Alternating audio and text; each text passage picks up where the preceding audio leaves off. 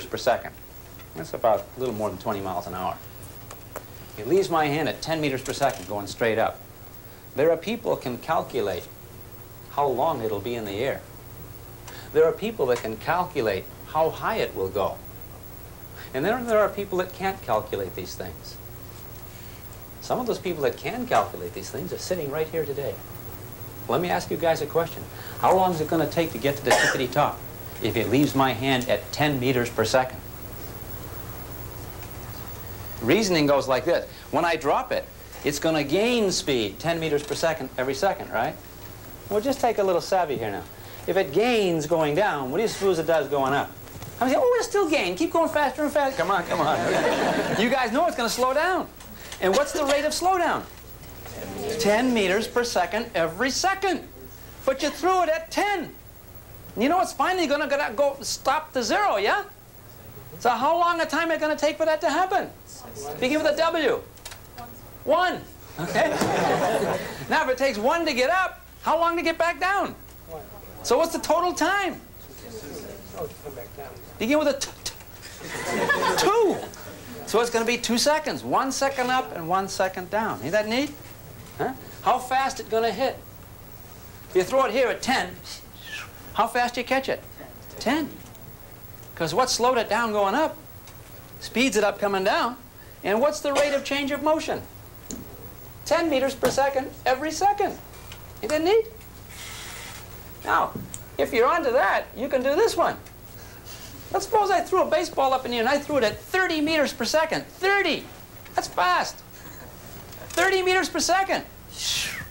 How long is it going to be going up? 3 seconds. Well, how many 10s do you got in 30, honey? You got 3 of them, right? Do you get the idea? Every second goes by, it's going to lose 10. So you get 10, 10, 10. 3 seconds to get to the top. How many seconds to get back down? 3. What's the total time? 6. How fast is it going to hit? 30. See? The speed it lose going up, the speed it gain coming down. Oh, ain't that neat? You have to throw it straight up now. Now, here's the question for you. When I throw it up at 30 meters per second,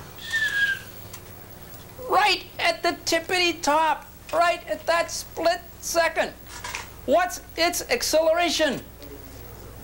0. Think about that. Okay, next time, physics. And hey, wait a minute. I want you to think about something else too. Air resistance. I'm going to take a piece of paper and drop it with this book. Okay? I drop the book and the paper. Which going to hit the ground first? Which going to have the greater acceleration, gang? Huh? Which? It turns out the book, because of air resistance. Is it because the book's more massive? No, because I could take the paper and I go like this. Ah, which accelerates more? Same. So the air resistance is a factor. Here's something I want you to try at home. Take a piece of paper and hold it underneath the book, all right? Now, which will have the greater acceleration, the paper or the book? Same.